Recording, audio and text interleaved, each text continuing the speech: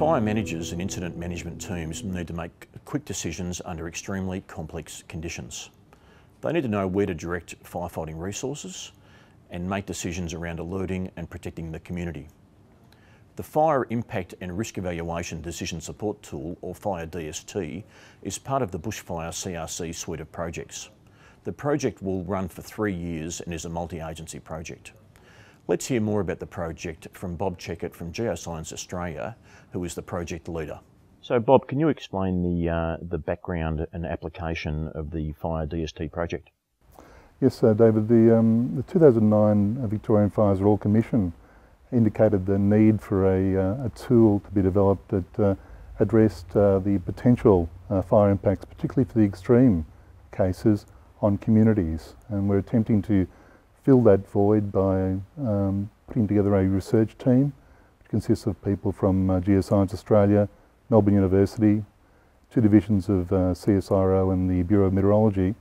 The tool will actually simulate these extreme events, and both for applications in sort of immediate threat for response, but also to understand the potential risk to communities from extreme fire events.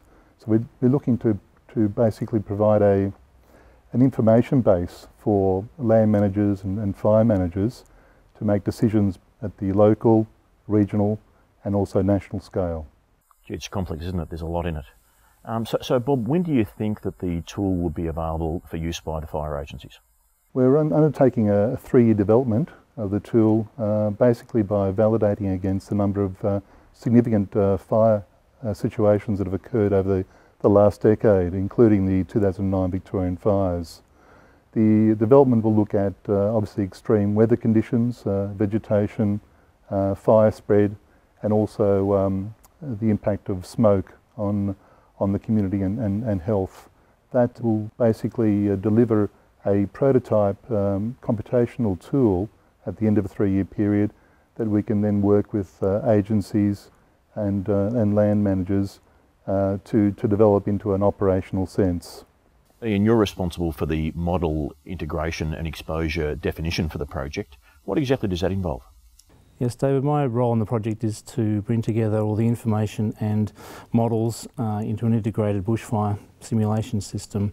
What we have is information on the vegetation, the terrain, the weather, and we also include information on the assets most at risk in a bushfire, that is the people, and what their likely responses are to be. We also have information on the buildings and the infrastructure as well.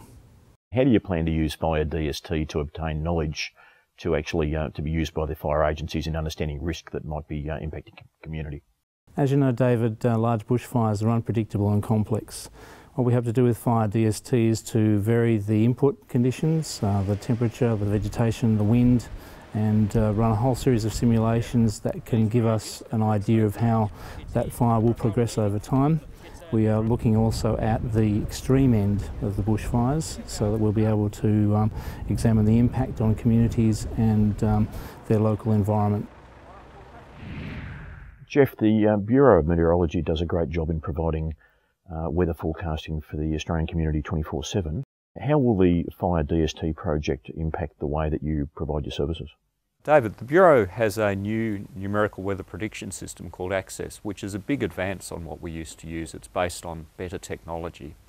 And for the Fire DST project, we plan to configure that to run at extremely high resolution because we want to be able to understand the fine details of the winds, the temperature and humidity over really rugged terrain, such as we saw in some of the Black Saturday fires. So when we've configured that to run at this very high resolution, we're going to validate the results, of course, against observations. And we're going to use the results in conjunction with our project partners to better understand the fire spread and what happened on Black Saturday. Kevin, your fire spread model, Phoenix Rapid Fire, is the so-called engine of the Fire DST. Can you tell me how this work or the work of the project will improve Phoenix Rapid Fire? Well, what we're planning to do now, I guess it's following on from 7 years of work that we've done in the previous CRC.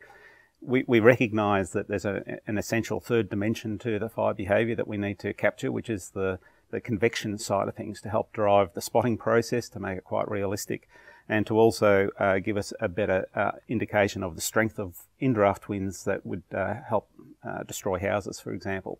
So we saw that as really important in Black Saturday, but we know it's always been a problem. So what we're going to do is basically incorporate the much better weather forecast information that we're getting and capture that in a fire characterisation model. So we're going to use that to get better correlations with potential house loss, impact on critical infrastructure and the like. So the other thing we're going to do is make our suppression modelling much more realistic, so we can get a better idea of what the costs and the potential to mitigate those impacts of fire in the landscape would be. So the model will become much more realistic, and we can then rely on it for a lot of the cost-benefit analysis that we need to do as part of this Fire DST project. So Kevin, tell me about the current use of Phoenix Rapid Fire within the Australian fire agencies. The model that we've created is now being used operationally in Victoria. So every time a fire is reported, a wildfire, the simulation is run automatically, and within 1 or 2 minutes there's an indication of the likely extent of the fire for the next 6 hours. Justin, the CSIRO has done a significant amount of work to understand how buildings respond to the different elements in a bushfire situation. So really for the layman, what it really means is that you can actually predict how a structure might react in a given scenario with it being impinged by fire. That's right. So it's the probability that a particular structure might burn down, and also the collection of structures and how the structures impact on each other during that scene as well. And how do you tackle such a complex interface problem? How do you actually break it down so that you can properly understand it? Because all of the elements actually interact in a very physical way, and the objects' orientations and exposures to each other are very important, we actually put the entire urban scene into a 3D environment where we map it out. So it's like a walkthrough scene, like in a video game or a scenario like that. Once we have that scene, we actually can run physical simulations within the scene that mimic the way real bushfires move up and impact the various elements. For instance, wind direction and fire weather intensity. And we create a bushfire front that is driven by those weather conditions. And so really we're watching the scene and watching all the elements react in real time and playing out to an eventual outcome, which is either the house burns down or it doesn't burn down. Mick, I understand you're developing the smoke plume modelling for the Fire DST project. So can you tell me a little bit about that? Yeah, sure, David. There's two areas we want to look at here. One's looking at the health risk from smoke at ground level. But the second thing we want to look at is reduced visibility from smoke and the risks from that. Mick, how are your modelling efforts being compared with laboratory and field measurements? To test the models work, of course, we need to compare model predictions with actual measurements. We'll be doing two classes of those. One's looking at predictions against ground-based observations. The largest area of uncertainty in the model that we expect to find and we need to work on is how high the plumes go. The other area that we need to do some work on is looking at the emission rates of the smoke compounds. That we'll be doing in a wind tunnel designed for fires called the CSIRO Pyrotron. That should give us the information that we need to both predict the rates of emissions and their dispersion. You've now heard how Fire DST will integrate components to deliver what-if scenarios.